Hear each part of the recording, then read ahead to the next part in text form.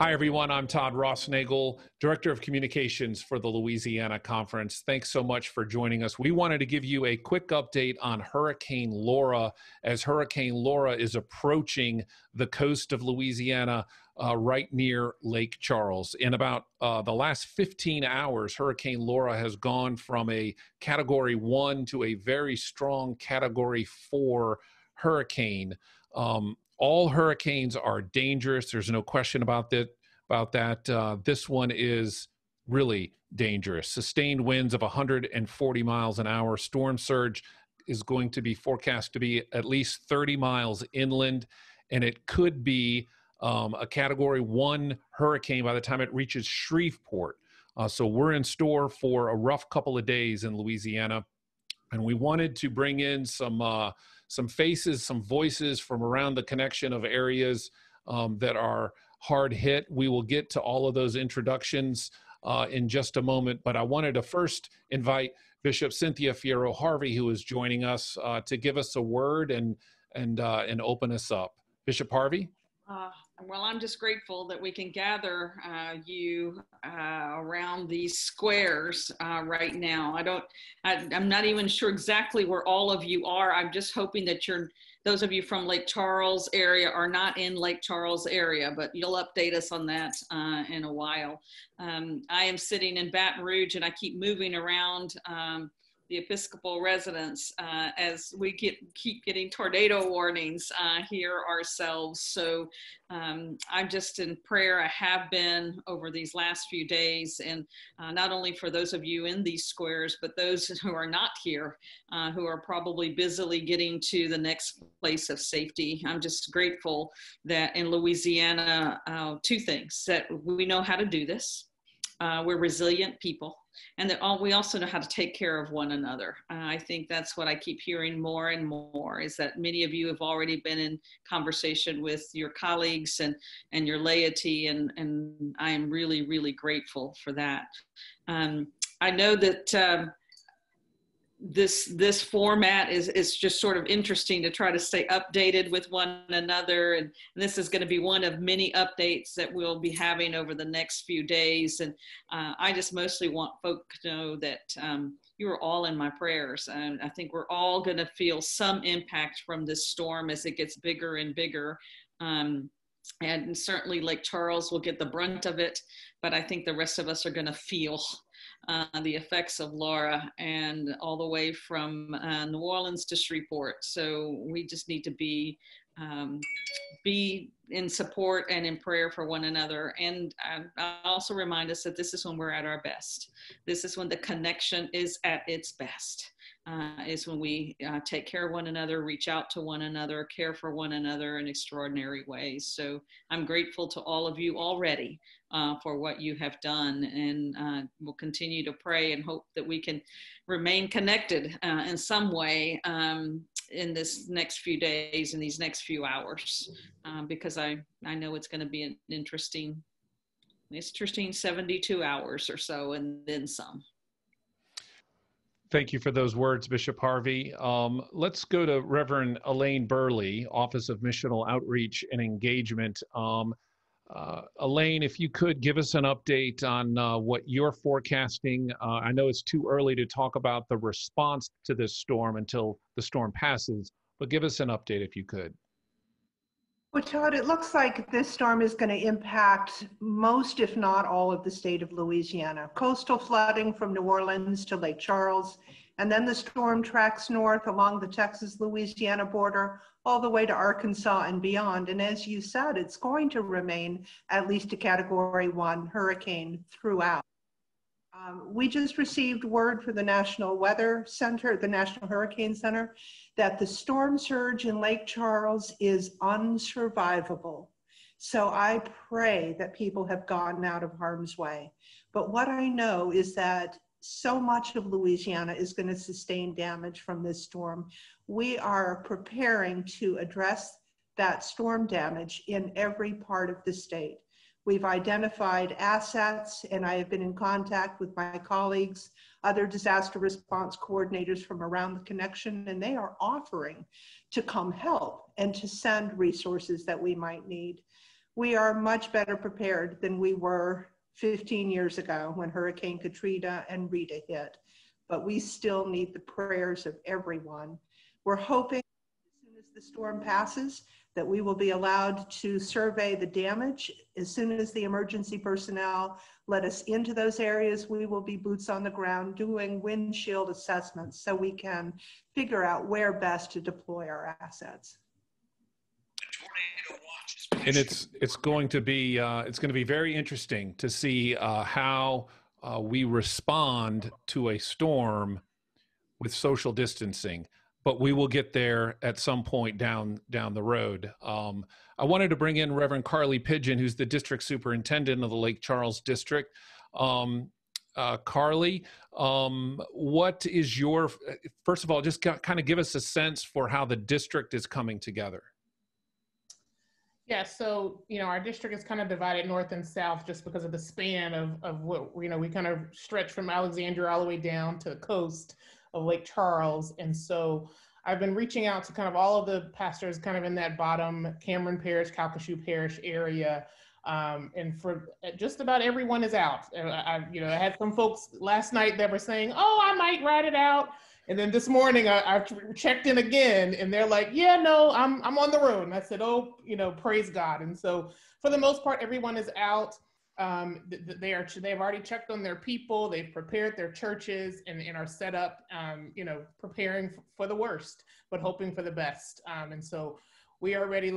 Reverend Lewayne Wattell is our district coordinator who also is ready. And if we couldn't have a better person to be our district coordinator in this area for such a time as this. And so we are, praying and prepared and just waiting for God to move it on through so we can get in and do the work that we need to do.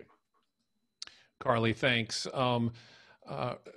Reverend Van Stinson joins us as well, the assistant to the bishop. Van, we talk all the time about the connection of the United Methodist Church. You heard about the connection in the Lake Charles district. This is, as Bishop Harvey said earlier, this is really when the church, specifically the United Methodist Church, is really at its strongest. Well, absolutely. And, I oftentimes see it's the State Farm insurance commercial that tends to be looping on and on, the first to arrive and the last to leave. There's just that sort of phrasing. And, we've used similar phrases over the years, but, those who have communicated that the connection is never more visible than in times of crisis, when we mobilize assets, people, resources, both financial and, just prayers that come up from all around. I mean, I'm sure I'm not the only one who's received texts or emails or phone calls from people all over the connection who are just, in solidarity with us, even from a distance, certainly preparing for the ways in which after the storm passes, they can be engaged and involved in a much more direct way. So, it's been exciting to see the limited resources that we have in terms of conference staff just amp up their game a bit in the last several days. And certainly watching Elaine mobilize her crew that just, can't wait to grab a chainsaw and go help somebody. It's as raw and real as a guy who just can't wait to grab his chainsaw and go help somebody. It's those who are mobilizing financial resources, those who are working behind the scenes to set up the mechanisms, where folks can actually get their resources to the places of greatest need in the fastest way possible. I was reflecting as you were talking about this, 15 years ago, preparing for what was coming, a similar level of anxiety, and our level of technology and engagement then was a scratchy voicemail that came over the phone that you couldn't hear half of it, but it was the bishop sending a word out to all of the clergy and people. And, you'd pick it up and you'd listen and it was almost like needing to translate what was going on and how far we've come in terms of our capacity to communicate, to mobilize resources, but how vulnerable we still are. And so there's just that juxtaposition, but folks have been active at work behind the scenes, putting the mechanisms in place so that once we figure out what is needed most, we can mobilize those resources and get them to those places of need. Thank you for that, Van. I remember the very first text message that I sent was in the midst of Hurricane Katrina. I had no idea what I was doing, but it was the only way to communicate with people. It was brand new technology, and it was there for us. So let's get to some folks who are both kind of in the area and churches who are in the area. I want to start with Reverend Andy Goff, who is joining us from Baton Rouge, but Welsh Memorial in Vinton is a church. Andy, I am sure that they have a history of knowing these storms, even back in 2016 with the flooding, and also with Hurricane Harvey. There was some flooding in that area. What are you hearing from the folks on the ground? We are bracing ourselves in Vinton and also in the Sulphur area as we anticipate Laura's unfortunate arrival this evening. My folks in Vinton especially are very much concerned and likening this to Rita back in 2005. Even though they've gone through Harvey in 2017, they still have images and memories of Rita. And so we're even saying to, from the reports we're receiving that this might be worse than Rita for our area. So it's real for us, and we're just bracing and praying that it won't be what we're anticipating it's going to be. Thank you, Andy. Reverend Lorraine Wattell, who's the district coordinator, also joins us. Lorraine, I know you have so much experience with responding to storms, and as I understand it, you're just north of Lake Charles, correct? Right, about 60 miles. Yep. And so, give us your thoughts as you prepare for this storm. Well, one thought is, what am I doing here? But actually, it's been great working with this congregation. They have just such a passionate heart.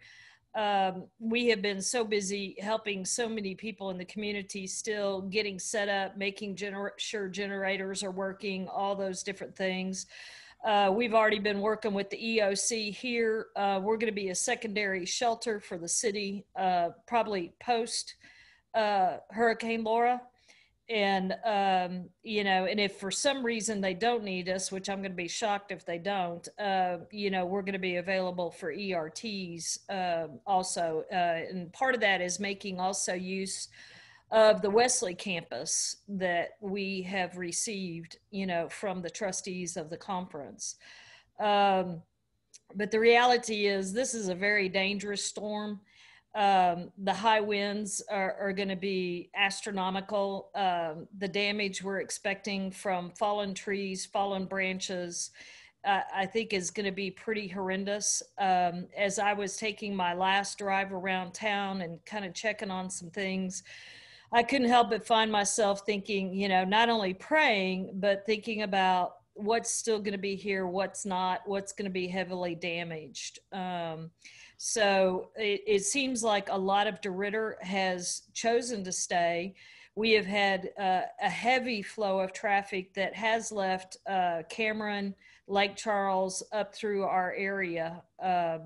So it's been a steady stream of, traffic here. So, our main thing is just making sure everybody's educated and knows what to do as far as having water and everything else and being safe where they're at if they're choosing to stay.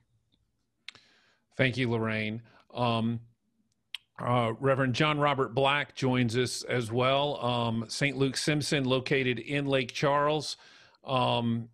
And John Robert Black, I don't believe you are in Lake Charles. You have gone north. Give us your update. Yeah, I mean, the update is we're scared. And when Andy said worse than Rita, that's tough, and we're all scared. But our folks are strong, Todd. They've been an inspiration to me, and we know unequivocally God is going to get us through this. Jesus walked on the water. He's going to walk on the storm with us, and we're gonna come through this stronger. And it's just that persistence and that willingness to fight and get up off the mat. And but it's scary. The main thing is just this isn't time to be a hero, to be tough. Get out of town, take the advice of the experts, and then get to work. Get to work. The people of Southwest Louisiana are pretty phenomenal, and St. Luke Simpson is a very special church. It has been long before I got there. They've done this. They know what they're doing, and they are deeply United Methodist. They will break their back and host people, and we'll be ready to go. There's no doubt there. And so it's, but pulling out and seeing the church you love with a huge cloud over it, and then kissing your wife goodbye and grabbing the kids and the animals and leaving, not sure what you're going back to. That's a new experience for me. I've always responded to these. I've never lived through one. So it's tough, but we'll be ready to go. We just got to, and God will get us through it. Absolutely. Juan Huertas joins us from Homa, and literally as we are recording this Wednesday, almost 3:00, those bands are really coming through the Homa area. If you look at radar, Juan, what is the update from Homa? I know I read where over 400 coastal gates just south of New Orleans have been closed. So it is going to be a significant event all the way along the entire Louisiana coast. Good afternoon to you, and give us your update from Homa. Good afternoon. We began to see the winds and the rain around 1:00 this afternoon. And now as I look out, we're having a little bit of a break, but then the winds come pretty strongly. Within the city of Homa, we hope to be okay. The levee system that has been built has been very helpful for us. But beyond these levees down the bayou, especially our Dulac community that we know so well, and those communities are going to see huge storm surge. And so we are just hunkering down. The winds and gusts have gotten pretty strong at times, and the rain. I'm here at the parsonage a few blocks away from the church, and we're literally just watching, encouraging folks to stay home, and really, really in prayer and thought with our Lake Charles folks. Our community knows what that's like. We've lived through many of these before.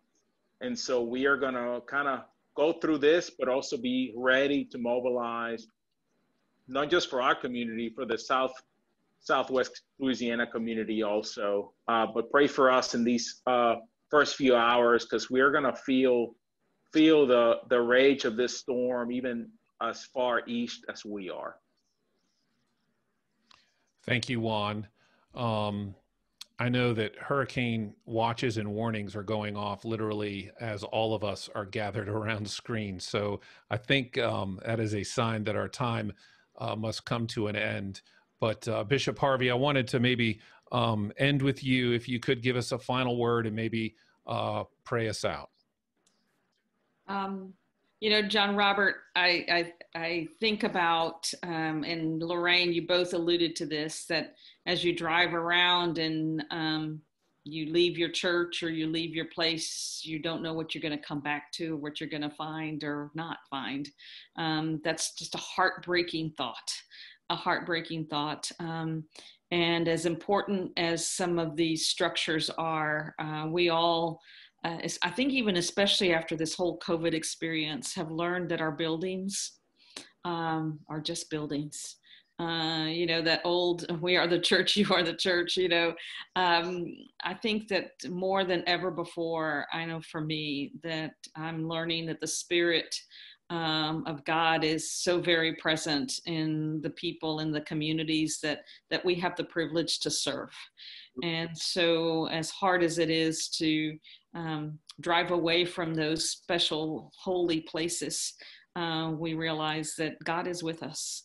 God is with us, and promised to never leave us or forsake us. And I just go back to nothing can separate us from the love of God, and not a hurricane, not a tornado, not anything. And that's because that is our DNA. That is who we are. That's what we believe as people of faith.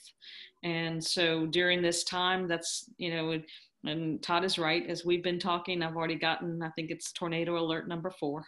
And so we're just going to brace ourselves and do what we do, knowing that God is with us. So if I can offer a prayer, as feeble as it might be at this point.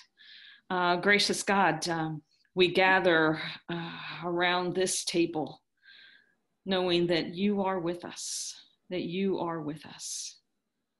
These are difficult times, times of more unknown, as if we can handle any more. Yet we know that we can because of your presence among us, that you stir among us and in us and all around us. So I just ask you now for a triple layer of protection around our churches and our pastors and our communities that we have the great privilege to serve. God, you've called us for this time. And we are resilient people. We are the people of Louisiana. We are the people who understand the power, not only the power of water and wind, but we know your power, the power of your Holy Spirit that constantly stirs among us. So be with us this day, be with us in the days ahead. Protect our places, protect our people, protect our families, and protect those first responders that are preparing at this very moment to rush into, again, unknown. So we ask you to be with them and be with those that while some of us can go to a place and find shelter, we know that there are those who have no shelter right now. Who live on the streets, who don't have family to go to, that don't have a friend whose home they can go crash in. We pray for them. We pray for the most vulnerable. For this, we pray in your name. Amen.